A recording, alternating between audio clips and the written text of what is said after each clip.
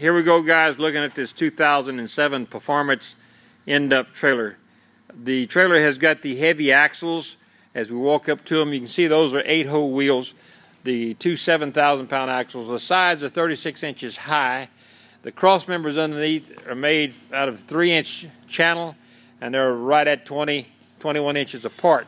You can see the heavy mainframe that follows from the tongue all the way through the trailer. The trailer coming around the back side has got the butterfly doors. This is a good feature to have because this unit can be used to load a bobcat in if you're cleaning out debris and you need to bring your bobcat out to the field.